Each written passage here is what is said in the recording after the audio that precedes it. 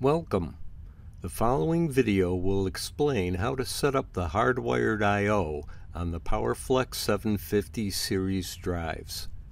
It will illustrate how to use the inputs and outputs on the main control boards of the PowerFlex 753 and 755, as well as the I/O option cards available for both drives. The first step in setting up hardwired I/O on the drive is to determine which inputs will be used. The PowerFlex 750 series drives have many options for inputs, all of which are covered in the installation instructions for the drive, linked to this video description. In order to begin programming, the port of the option card must be identified as well as the specific inputs being utilized. All main control boards are located on port 0, while the I/O cards can be located on ports 4 through 8. To best illustrate programming a digital input, we will show the steps to program digital input stop wired to DI1 on a port 4 I/O card. Navigate to parameter 158, DI stop, in port 0. First select the port 4, and then next select parameter 1, digital input status. Finally, select bit 1, which corresponds to terminal DI1. Please note from this example, all digital input function parameters are located within port 0. For example, even though a port 4 terminal is being used, parameter 158 in port 0 is used to program the desired function. To program other digital input functions, repeat this process. 1. Locate the physical terminal used. 2. Navigate to port 0. 3. Select the desired function.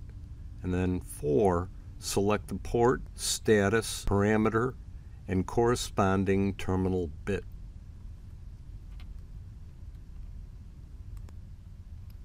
To program a relay output or a transistor output, first identify the port it is located on. When programming relay and transistor outputs, the parameters for that output is found in the port where the terminal is located.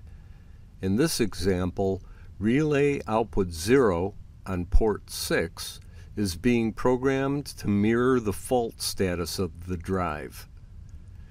Select the port and corresponding parameter the output will mirror. Most commonly, this will be a drive status parameter found within port 0. In parameter 10, select port 0, parameter 935, bit 7, which happens to indicate a fault. Relay output 1 will now mirror the status of that bit. More complicated functions for relay outputs, such as delayed on and off time, level comparators, and state inversion, are also available. These functions are found after the respective output select parameters used before. To program the analog inputs, begin by setting the respective input mode jumper found on the I/O card. This jumper determines whether the input functions in a voltage mode or a current mode. Make sure to set this jumper before the analog input is programmed. Otherwise, the units will be incorrect on the associated parameters. With the input mode jumper correctly set, the analog input can be used for its desired function. For example, parameter 945 in port 0 can be set to utilize the analog input as a speed reference. If the scaling of the analog input needs to be changed, change the analog in low and high values.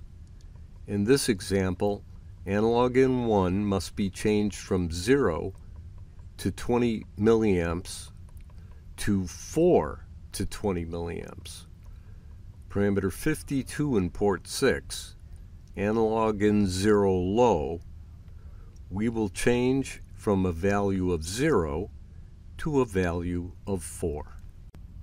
Similar to analog inputs, to utilize the analog outputs, the current voltage mode must be selected first. This is accomplished by setting the analog output type parameter. Once in the correct mode, program the analog output to mirror the desired parameter within the drive. In this example, analog output 1 is set to mirror the output current of the drive.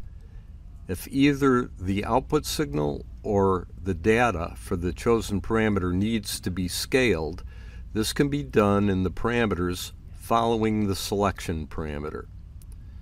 Note that these parameters reside in the port the I/O card is in, identical to the relay outputs.